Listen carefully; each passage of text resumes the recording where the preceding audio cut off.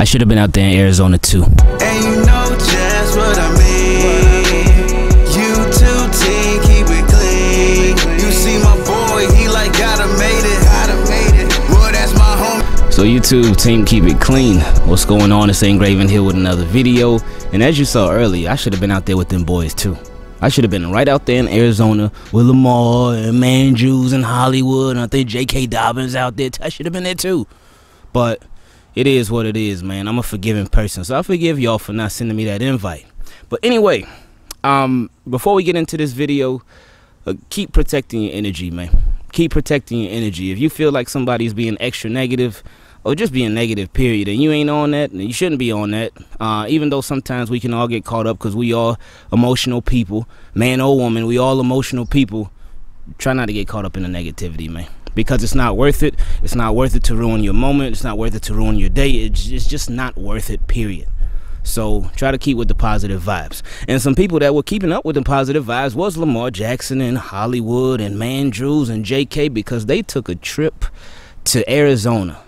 Why they took a trip way out to Arizona, I'm not sure. They could have just done it right here in Florida, but they took a trip to Arizona to get right. They took a trip to get it right. We saw the clips of Lamar on the plane just vibing. We saw Hollywood. We saw Mark Andrews, JK. We saw them boys working together. And that's a beautiful thing because they putting in the time. And that's what you want them to do. And now something to remember is that this doesn't mean like, oh man, this is the first time that these guys have worked out together. Obviously with Lamar and Hollywood, it's not the first time. But even with Mark Andrews, it's a possibility that it's not the first time that they've gotten together. But what you see on social media, that's what they're showing you. They could be putting in so much more work together, or they could be doing nothing. But either way, you're seeing what they are allowing you to see. So keep that in mind moving forward. But it's a beautiful thing. Now, I know there are going to be people that ask the question, well, where's Boykin and where's Duvernay? Where's Prochet? We don't know. We don't know. Maybe they have other situations that they need to attend to. So I don't want anybody to be thinking, oh, man, those guys are bad teammates. Or, oh, man, those guys. No, it ain't nothing like that, man. It ain't nothing like that. It's just we just don't know. So leave that at that. But I was thinking, like, man, it's funny that the guys that have the best connection with each other are all there working. Because again, you know, Lamar, he gonna give his targets to Mark Andrews, and Lamar, he gonna give his targets to Hollywood. Those two, the leaders in targets, the leaders in yards, the leaders in touchdowns, the leaders in all of that. They gonna get theirs for sure. But it's the other guys that been hungry. So we'll see how everything ends up translating this year, and hopefully things can move forward in a positive direction. Now, we had to start off this video with positive news from the Baltimore Ravens. Then we got to kind of switch gears a bit. Shout out to my guy, Heads Too Chill, because he is somebody else that also makes fire highlight videos of the Baltimore Ravens. You can check him out on Instagram. His link is Heads Too Chill, HEZTOOCHILL. Shout out to my guy. But he had made a video, a little tribute video for Orlando Brown Jr., and he tagged Mark Andrews in it, and Mark Andrews reposted it. And it wasn't even a big deal that he just reposted it, but it was more so what he said when he reposted it that got a lot of us thinking.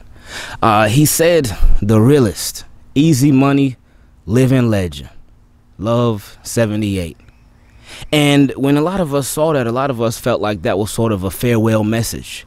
It seemed like it was a goodbye from Mark Andrews to his very, very long-time teammate, Orlando Brown Jr. Because obviously they went to the same college together, so they've been around each other for a long time. They went to the same college together. They came out in the same draft, the 2018 Ravens draft, which was it's still amazing because most of those guys are still having a major impact wherever they are. But they came out together, and they've been rocking with each other for a long time. And it's crazy because Mark Andrews and Orlando Brown Jr. sort of tied at the hip in more ways than one. Because another reason that both of them got where they are right now is because of injury. Remember Mark Andrews, of course, Hayden Hurst, unfortunately, he got injured. Then Mark Andrews entered the starting lineup. Boom, the rest was history. And for Orlando Brown Jr., I remember just clamoring for, I remember when they drafted him through preseason, I was like, this guy needs to start. He needs to be the starter. He needs to be the starter. But the Ravens ain't want to hear. and I think they went with James Hurst or something, but then James Hurst got hurt, so then Orlando Brown Jr. got thrust into the starting lineup. So they are very, very close. I mean, like Mark Andrews, he put that in his repost, but it just made a lot of us Ravens fans think like, oh, is there something that is coming out very, very soon that we are going to find out about Orlando Brown Jr.? So we can't do anything but wait. But that wasn't the only thing that got posted about Orlando Brown Jr. Because initially I saw Lamar Jackson, I saw his Instagram feed, and I'm not one of them people that looks into these things extra deep and like, oh man, turn into a detective and all that. But because when I saw Lamar Jackson, he posted, oh, get you a team that will play whatever position they need to as long as we win. So he posted a quote from somebody else, and I was just thinking, okay, I was just scrolling through it. I saw it. I was like, no big deal. It's nothing.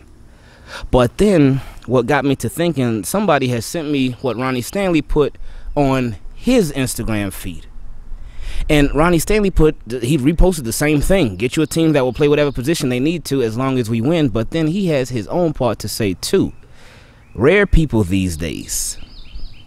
Now, I know that can apply to anything. It can apply to anything. It can apply to life. It can apply to friends. It can apply to family. It can apply to so many different things. But it just gets you thinking, like wondering, like, are they talking about somebody? I don't know. I don't know. So it's just a waiting game now, man. It's a waiting game. We don't want there to be dissension. We don't want there to be a problem in the locker room. We don't want there to be drama in the locker room, anything like that. But you just never know, because these are all people, like we talked about earlier. These are all people that have emotions, even though it is a business. In business, sometimes you can get caught up in emotion with it.